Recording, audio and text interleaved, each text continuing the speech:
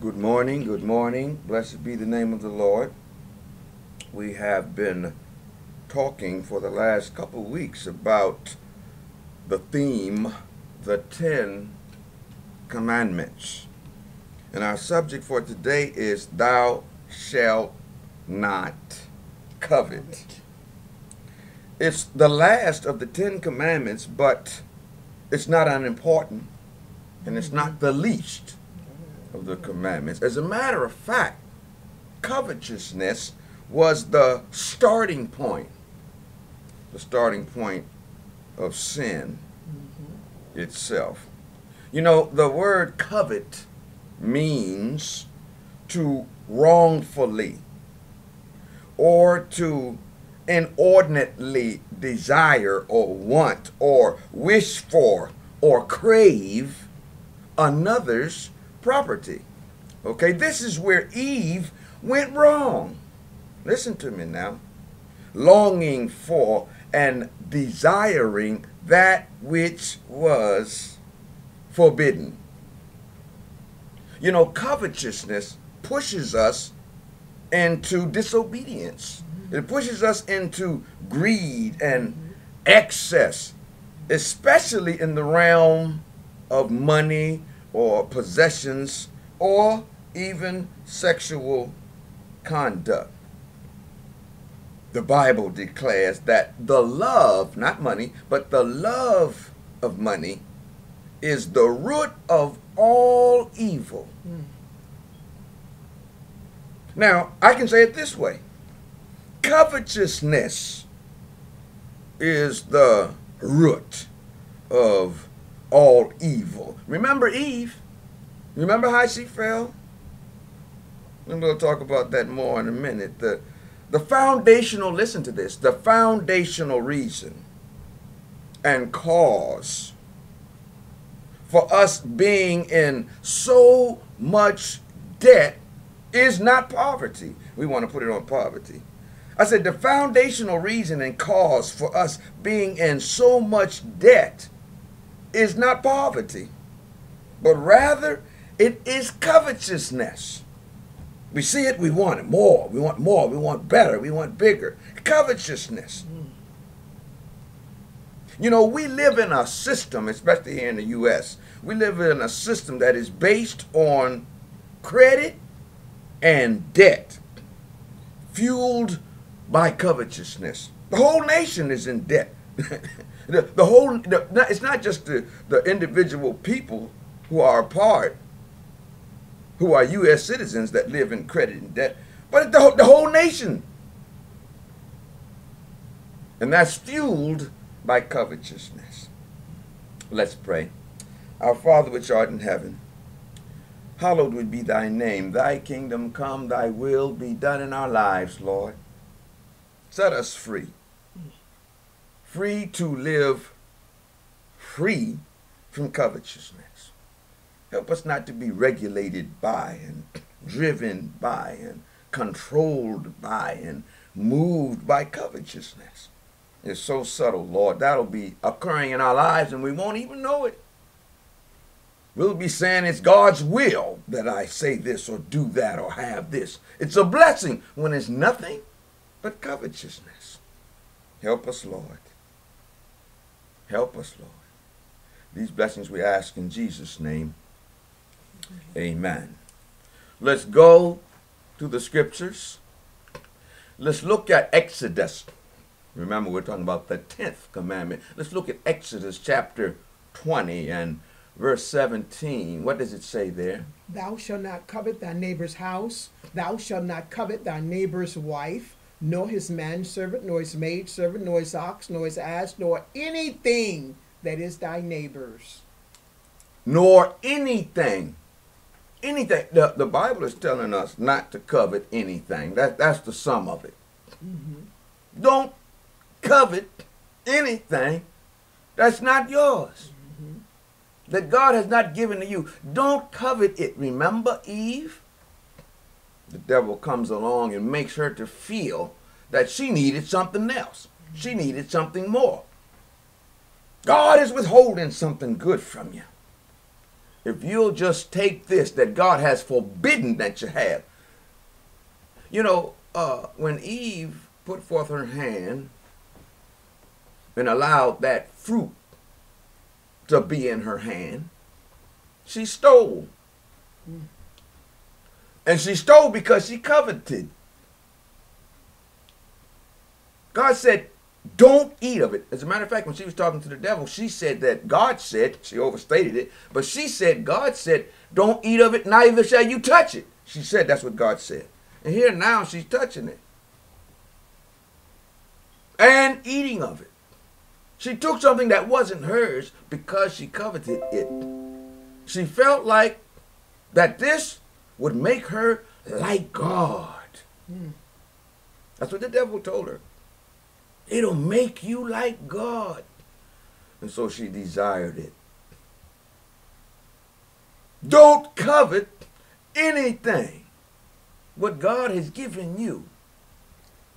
That's what you need to be content with. Thou shalt not covet. The Bible says in 2 Timothy 3:1-4. What does it say? This know also, that in the last days perilous times shall come. For men shall be lovers of their own selves, covetous, boasters, proud, blasphemers, disobedient to parents, unthankful, unholy, without natural affection, truce breakers, false accusers, incontinent, fierce, despisers of those that are good, traitors, heady, high-minded, lovers of pleasures more than lovers of God, having a form of godliness, but denying the power thereof. From such turn away. Now, inasmuch as it's said having a form of godliness, this is primarily talking to church people.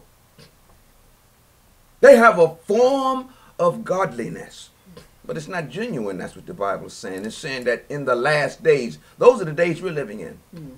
Perilous times shall come, and it names a number of things. Boasters, proud, blasphemers, disobedient to parents, unthankful, unholy, without natural affection, truce breakers, false accusers, incontinent, fierce, despisers of those that are good, traitors, heady, high-minders, lovers of pleasure more than lovers of God. But the first thing it named, before it named all of that, is covetous. Huh? That's first thing on the list. Covetous. They love their own self, therefore they're covetous. They want more. They want bigger. They want better. Covetous. Longing for stuff that they got no business having, that's not going to do them any good.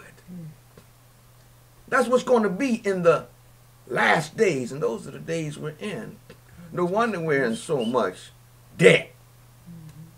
You know, this credit thing. You don't have to have the money, just get it. Pay later. And you get in a web that you can't get yourself out of. The Bible says in 2 Peter 2 and verses 2 and 3. And many shall follow their pernicious ways, by reason of whom the way of truth shall be evil spoken of. And through covetousness shall they with feigned words make merchandise of you, whose judgment now of a long time lingereth not, and their damnation slumbereth not. This happens in the world and in the church through covetousness. With feigned words, they will make merchandise of you. Preachers do that. But listen, have you ever looked at the television and seen a commercial come on? 99.9999% of them are lies. They're just preying on the fact that they know human nature is covetous. And they make something look so wonderful. Oh, you need to eat it. You need to drink it. You need to buy it. You need to have it. You need to wear it. By the time you get through looking at that, I mean, your closet, you're already full. You got to go get some more. Covetous. You got a place to live in. You got a roof over your head, but you need a better place, a bigger place, more expensive place. You know what I mean? Yeah, you need it. You got to have it. Covetous. Playing on our fallen, sinful nature. Here, I mean, it's a popular thing. Ministers talking about, if you just plant a seed in my ministry, God will bless you. Your blessing will come, you know. And people, because they're covetous, they want money and houses and lands. They're not thinking about more patience and more tolerance and Long more suffering. long suffering and forgiveness and all that. They're not thinking about that. Joy and peace. When they're talking about blessings, they're talking about material things and monetary things and temporal things. And so when this man says, come to my church, you put money in the plate here. He's got private planes and Rolls Royces and all that type of thing. You just put money in the plate and God will bless you. And them churches are full. Full of people. Driven by covetousness. Help us, Lord. The whole world is. It might be the 10th commandment, but it's not unimportant. The Bible says God instructs us as his children. That's in Ephesians chapter 5 and verse 2 and 3. And walk in love, as Christ also hath loved us, and hath given himself for us, an offering and a sacrifice to God for a sweet-smelling savor. But fornication and all uncleanness or covetousness, let it not be once named among you, as becometh saints. Fornication, all uncleanness, covetousness, it names. Let it not be once named among you. It tells us that we are to be like Jesus, who sacrificed himself. He gave. He didn't collect. He gave himself. He gave his life. You know, one of the things about us as fallen, sinful human beings, we want to accumulate. Accumulate. And thus it puts us in all kind of debt. God help us. God help us. You go to a foreign country and those folk look at you and sometimes they just shake their head, but they say, well, that's an American for you. And we sitting over here talking about how poor we are. We show up over there with a suitcase or two. They don't have that many clothes. What do they come over here with all that stuff for? Some of them have one or two items that they wear. I'm talking about ministers of the church, the pastor of the church. You wear the same shirt. You might have two of them, you know, wash them out and wear them. You know, that's life. One suit, you know, a pair of shoes. I said a pair of shoes. You know, that's the way they live. And they're not stressed or pressured. Then we come over there, we got a suitcase, two suitcases, three suitcases. They say, what in the world they bring all that stuff for? They're not going to say it to you. But we are rich and increased with goods and don't even know it. We're declaring that we're poor. And oh, Lord, help me. When we're busy bringing this stuff upon ourselves. All of those, you know, the house note and the car notes and the cell phone and the this and the that and the this and the that and the this and the that and this credit card and that credit card. And oh, Lord, help me. When it's covetousness that's driving all of that. More than often. The Bible says, Colossians 3, verses 5 and 6, something very important. What does it say? Mortify therefore your members which are upon the earth, fornication, uncleanness, inordinate affection, evil concupiscence, and covetousness, which is idolatry. For which things' sake the wrath of God cometh on the children of disobedience. Do we want to do something that brings the wrath of God upon us? No, we don't. But if we want to do that, then one of the things that we can do is be covetous. The Bible says covetousness is idolatry. Uh-oh. That's what the second commandment talks about. Idol worship. And covetousness is idolatry.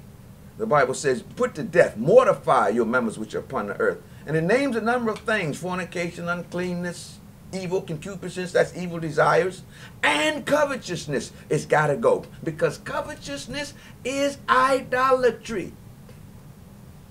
That's what the Bible says. It drives you to put something else in place of God. It drives you to put other things first. It drives you to devote your life to other things.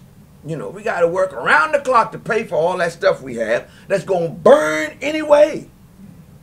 That's what it's going to burn up in the lake of fire. And we spend the majority of our time and effort and talent and money on these things. Covetousness. Help us, Lord. And the Bible says covetousness is idolatry. And so the Bible gives some counsel. Hebrews chapter 13 and verse 5 and 6. What does it say? Let your conversation be without covetousness, and be content with such things as ye have. For he hath said, I will never leave thee nor forsake thee, so that we may boldly say, the Lord is my helper, and I will not fear what man shall do unto me. The Lord is my helper. The Lord is my rock. The Lord is my all in all. As long as I got a friend in the Lord, I don't need nothing or nobody else. Be content, the Bible says. You know, unless we're born again, unless the Lord help us and change us and purify us, we will not be content. The Bible says, be content with such things as you have. Eve was not content with what she had. She wanted more. She bought into the lie of the devil. You will be like God. And the Bible says when she saw that the fruit was to be desired because it was going to make one wise, she took of it and did eat. She wasn't content with what she had. She had all she needed, but she was deceived into believing that she needed more. And so the Bible says, let your conversation be without covetousness. We always want more. And we call it the blessing of the Lord. And we actually get on our knees and pray for it. Often. God help us. Now, this is a little far-fetched and a little foreign to most of us. We live in the world, born in sin, shaped in iniquity. We were raised in a system that is based on covetousness and debt and credit. And so that's what we know. It's all we know. It's all we've ever been around. It's what we've been molded in. And so some of this stuff just seems foreign. And by the time we get through explaining this away, you don't have to really do this. I mean, the Lord wants you to have nice things. The Lord wants this. I mean, it's all right to want things at time to time. And by the time we get through working with it, we take all of this that we're saying right now and throw it in the trash can. And go right back into living a covetous lifestyle. And we will not be different. We will not see differently unless the Lord help us and change us. 1 Corinthians 5. But now I have written unto you not to keep company if any man that is called a brother to be a fornicator or covetous or an idolater or a railer or a drunkard or an extortioner. With such an one know not to eat. That's the counsel of the Bible. It's not me making it up and being harsh. That's the counsel of the Bible. In other words, the Bible's saying if you're going to be a buddy-buddy with somebody, if you're going to have a companion that you fellowship with and just spend time with and you go out and eat together, come to each other's home to break bread together and to pray together, don't do it with a fornicator. It's not saying you don't witness to folk who are fornicators and covetous and idolaters. You reject them and just hide yourself from them. It's not saying that. A drunkard or an extortioner needs the gospel that you have.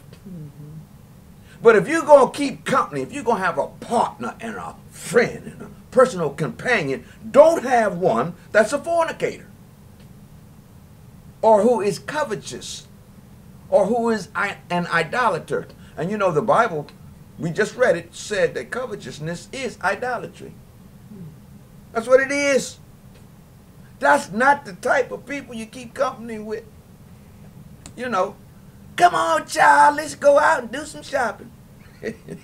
It's sure to influence you.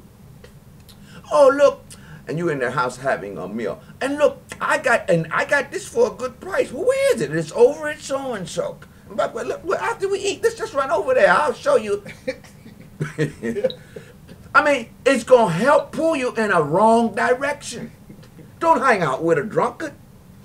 Huh? Oh, yeah, you've been drinking. Yeah, you'll fool around, and next thing you know, you're having a little taste, especially if you've done it in times past. A little wine. Don't hang out with an extortioner. You'll fool around and be practicing that yourself. or railer. You know, sometimes people are just plain railers. And you sit and listen to them, and you sit and listen to them, you sit and listen to them, and next thing you know, you join right into the conversation. Yeah, child, I know that's true. Yeah, and you know what else? By the time you get finished with it, you sort of pick up that mess yourself.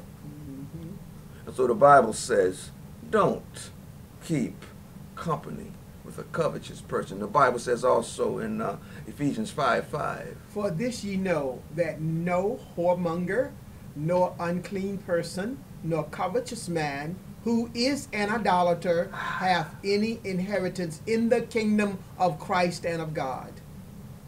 A covetous man who is an idolater.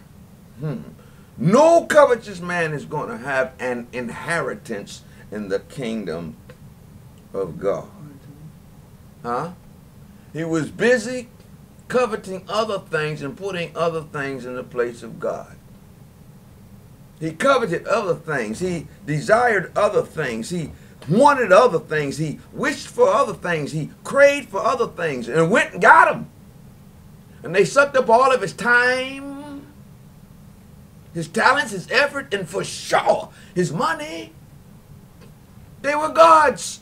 Yeah, he let him tell it was not so. Just the blessing of the Lord. And it's all right to have nice things. And he just worked with it and worked with it. And he'll persuade you if you listen to him long enough. But no covetous man who is an idolater have any inheritance in the kingdom of God. We want to be careful, folks. We want to be careful. Now, if we want to covet, if we just got to covet, okay, the Bible tells you how to place that. It tells you what to covet. 1 Corinthians 12:28 through 30. No, through 31. Let's look at that. And God hath set some in the church, first apostles, secondarily prophets, thirdly teachers, after that miracles, then gifts of healings, helps, governments, diversities of tongues. Are all apostles? Are all prophets? Are all teachers? Are all workers of miracles? Have all the gifts of healing? Do all speak with tongues? Do all interpret? But covet earnestly the best gifts, and yet show I unto you a more perfect, more excellent way. The Bible is talking about the various gifts that God gives to his body parts, church members, all right? And God says, if you want to covet these gifts. That's what you covet. Yes. The gifts of the Spirit, the fruits of the Spirit, covet that. Not money and houses and lands and positions and material things and monetary things. And you go all out to get it. You go in all kind of debt. Talking about you're poor. You ain't poor. You're not poor. People on welfare here are rich when you go over to other countries, Africa and India. Yeah. They're rich, man. Plenty. They can go out their door any day of the week and go over to some agency and get some food and other stuff. They don't have that availability over in other countries. They're rich and have access to so much. You know, we're just so poor. The whole church is full of folk driving nice cars and they talking about they're poor. I'm just poor. It's not true. But covetousness is so dominant among us. We think that way. We really do. We look over at somebody who's a billionaire and say, because I'm not like him, I'm poor. Because I got all these payments I got to pay, and the reason why you got them most of the time is because of covetousness. I got all these payments that I got to pay, and thus I'm poor. It's not so. It's not so. If you're going to have a lot of payments that weigh you down, let it be the payment of you got to pay for some books. You got 10,000 Steps to Christ, and you got to pay for it. Let it be that. Huh? Let it be that you gave $1,000 for some ministry that's reaching folk in the 1040 wind, and you're low on money because of that. Let it be because you did that type of thing. Not because you invested in stuff that's going to burn up in the lake of fire. You remember the man who had one talent? And the Bible says he buried his talent in the earth. That's what we do. We take our money and bury it in material things, earthly things, temporal things. We're burying our talent in the earth. And when the Lord comes and he says, okay, I want some return on this. What did you do with it? And you're going to say, I buried it in the earth. Look at that nice home over there. And look at that decent furniture. That car or two or three. And those clothes that I had in those 2 or 3 or 4 closets. And that's what I did with it. And God's going to say, well, you buried it in the earth. That's what you did with it. Where are the souls that should be saved because of it? You thought that was wasting money and throwing money away. Therefore, you invested it in the things that you coveted. That was your God. That's what you served. The Bible says in 1 Corinthians 14 and verse 39, what does it say? Wherefore, brethren, covet to prophesy. The Bible plainly tells you there to covet. The commandment says, thou shalt not covet. Okay, anything. But here it says, covet to prophesy. Covet to preach the word. Covet to teach the word. Huh? Let the redeemed of the Lord say so. Covet to say so. Covet to bring some soul to Christ. Covet to open your mouth and give praise and thanksgiving and a testimony when you're in the store, on the prayer line, in the church. Doesn't matter. In your home, covet to do that. If you want to covet something. Covet earnestly the best gifts. Those are the gifts of the Spirit.